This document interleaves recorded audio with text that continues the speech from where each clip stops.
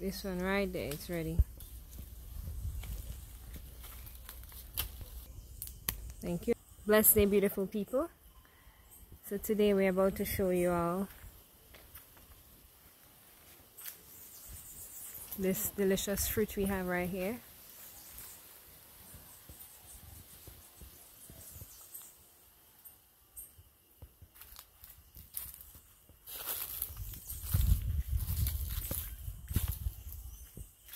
Wow, that blue sky is popping. So I'll pick this one here. So, alright, so just gonna show. So before we do that, babe, let me just show the tree itself. So let me give you all guys some. Let me give you all some details. So this is the trunk of the tree. These are its roots.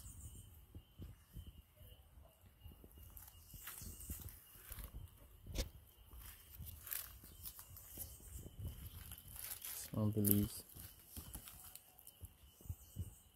Let me get close and What do you see personal. the leaves look like? The leaves look like It's unique. Yeah. Probably if I see another, probably when I Grapefruit come to my mind, but grapefruit. yeah. But okay. Grapefruit, okay. Not sure. But it's a unique leaf. I'm not sure. Look at the details in here. Let me show you. This is the back. So you can identify this tree in your island or country or wherever you base. But by its fruits you can identify it. It has a elongated shape.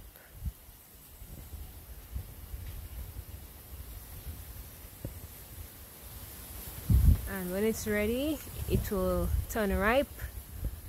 And when it's really ready and overripe, it will fall to the ground.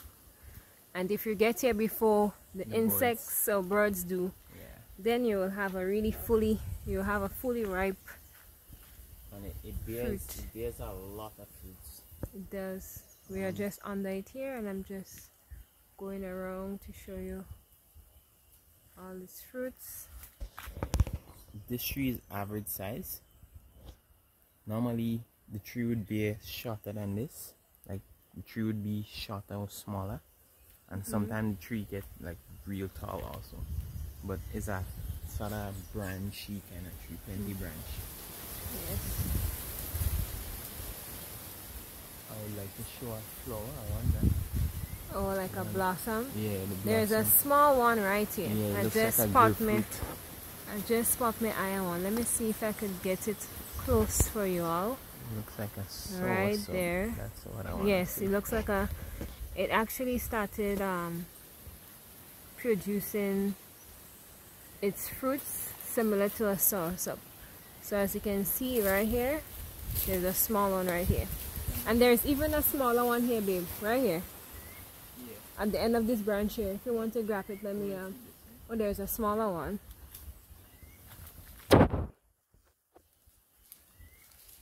There's even a smaller one. I saw it just right here. Right here. Right. I'm looking here too. Okay, lovely. That's really good. Okay, so if you can just lift up for me. Good. Okay. Okay, second eyes. Okay. Let's see.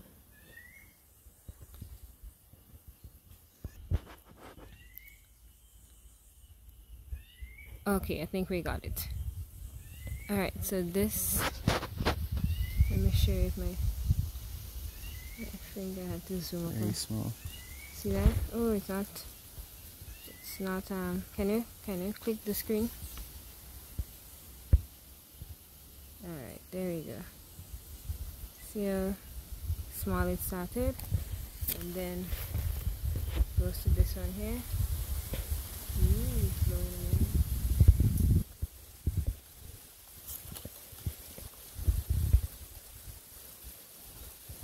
So see, sort of look like a soursop kind of thing. And then imagine this compared to this. So the fruit actually has a long way to go. It does. And for us, we never pick the fruit green and put it to ripe. We always try to get it on the point where it's turning, like this one up here. Like this one right there. We're about to put now. Like this one right there, it's ready.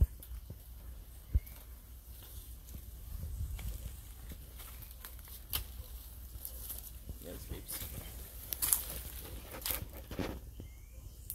Thank you. I'm always getting this one is for you. Okay,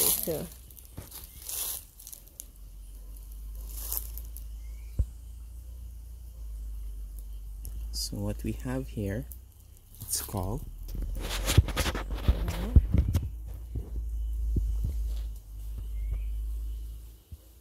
do a rotation so you can see. You see that? Let me get it at this one. So you see that kind of elongated. It always has that point at the end. Let's look at it closer. And when it's go ahead, okay, you hold. I was about to say when it's really ripe, like when it's overripe, it actually starts to bust at the top, like you get lines opening up.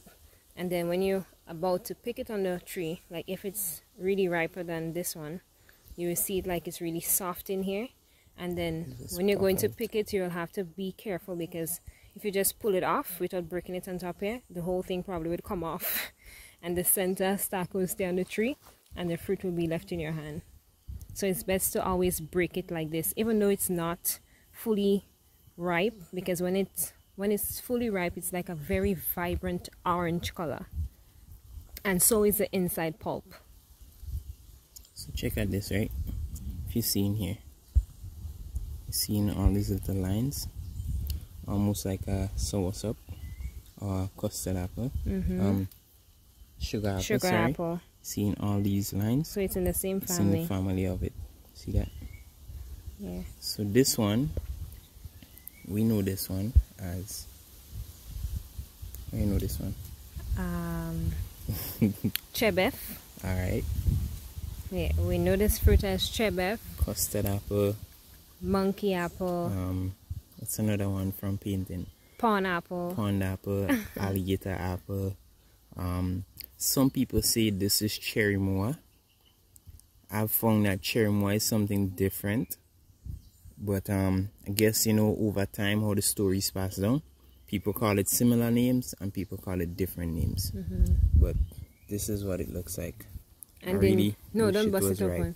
open. In your country or island, you will call this a different name. We will be happy to know, because we're always looking for the other names and their origin that it came from. So even some people say that's not custard apple. Yeah, true. You know, so we would really like to find the ancient names for these fruits and not those that change over modern over this time. You know, so there is a brown fruit we are looking for on the island. We saw it once before. We never tasted it before. It's smooth like this one, and people do say that this one is a custard apple. So we have seen it one place before, and we're going to find it again. And we definitely put together a video on that. And show you guys that other one. Uses. Alright, so the uses, you'll have, well, one of the main uses we know on the island is to put it in smoothies. Right. It's rich, it's creamy, it's thick, it's a belly full. Yeah, for sure. When you have this drink, you don't need any meal for the rest of the day. So that's a good treat to grow. Especially for your children that always went in the fridge. For sure. Oh gosh. So basically that is it, like smoothies. I never use it any other way. No. Yeah, so smoothies is what about definitely a jam? The way to go.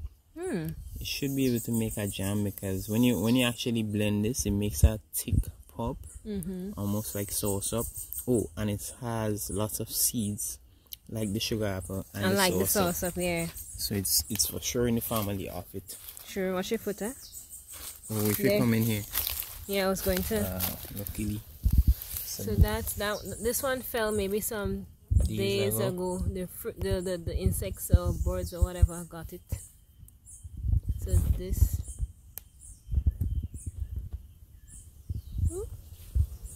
This is the seed. This is the seed. And it comes with a lot of seeds. Yep. A lot. I'll try to go see if I get one on the ground that fell. Didn't we see one when we came? I think we saw one. So that's a green one. Stay tuned. We'll definitely put together a video on how we use this. Yeah, we will. We will, for sure.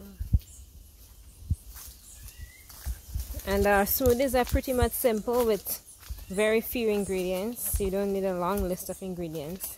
Yep. I think I saw one. No, I didn't. That's a leaf. This one down there is a leaf. Yeah, oh no, false alarm. That wasn't one.